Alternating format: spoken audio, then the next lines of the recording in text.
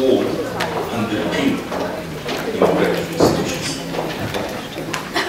I would like to highlight two challenges in democratic institutions and democracy in general. The first challenge is to put them in place. But that is not the only challenge. There is another challenge. Thank you very much for your statement. Now I wish to give the floor to Tursam Center for Strategic Studies, followed by the Norwegian Helsinki Group. Thank you very much, Mr. Moderator. My today's speech is about democracy and political rights in Azerbaijan Republic. First, I want to inform you that the oil and gas-rich Azerbaijan has made a huge progress in the past 2 decades in consolidating democracy and increasing prosperity. I want to talk about the country's improving democratic development and rapidly shifting phase. I may call my country a nation with an Eastern mentality and Western pragmatism. No doubt that Azerbaijan has made great progress toward democracy, noting that there is still a road ahead. My today's speech comes at a time when nearly a dozen presidential candidates, including incumbent for President Ilham Aliyev, are campaigning for presidential seat in a vote slated for next month, on 9 October, offering a glimpse into Azerbaijan's domestic politics, economic development and foreign policy. I present a country that rose from the ashes in a troubled region, still facing spasm of poverty and devastating wars.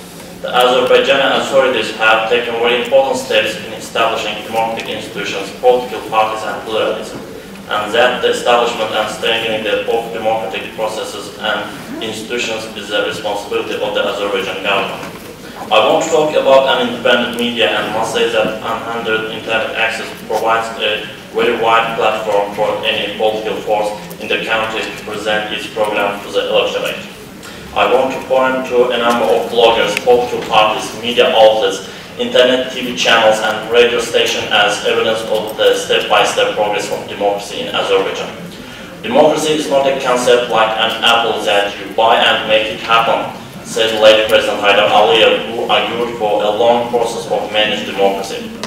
More than 15,000 Azerbaijan students are studying abroad, which means the creation of a new intellectual class that will provide fertile ground for Azerbaijan's economic and political development in the future. I assure that measures to ensure full democratic conditions for the elections are underway. I decline to say these conditions are fully established now because the process is ongoing and progressing. Also, the idea of perfect elections is utopian even in leading advanced democracies. Azerbaijan will take necessary steps and measures to ensure that the will of the people is expressed in genuine, free and fair elections. Regarding internet freedoms, I underline that the government has always been against imposing restrictions, and it always will be. Also, it significantly cut the price of internet access, and that the post-Soviet country has turned from an internet transit country into a nation that is directly connected to the global network of the World Wide Web. My country is the only CIS member that has introduced 4G and has the fastest growing mobile network. The government is supporting the idea of transparent, open and rapid improvement of the internet and rejected the claims that the web is being controlled. Dozens of web TV and radio stations, as well as hundreds of pro-government and outspoken bloggers, are contributing to the open nature of the web.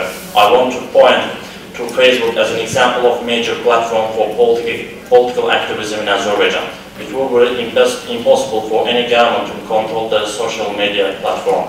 We do not have any desire or intention to do that anyway. It's absolutely normal that opposition activists are posting status messages on Twitter and that this reflects competition. However, we warn against making personal insults, so hiding behind the walls of the virtual world and insulting someone is a criminal act.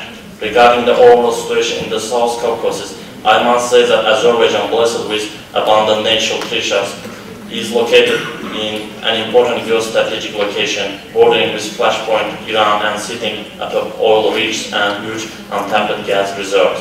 Azerbaijan is among the countries that provide energy security for Europe and is a key transit country for the planet. 2014 pull-out of NATO troops and military hardware from Afghanistan. Azerbaijan is rapidly becoming a country that shapes the region's future.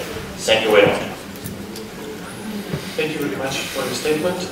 Now I give the floor to the Norwegian Helsinki Committee, followed by the Eurasian Center for Human Rights Protection from Kazakhstan.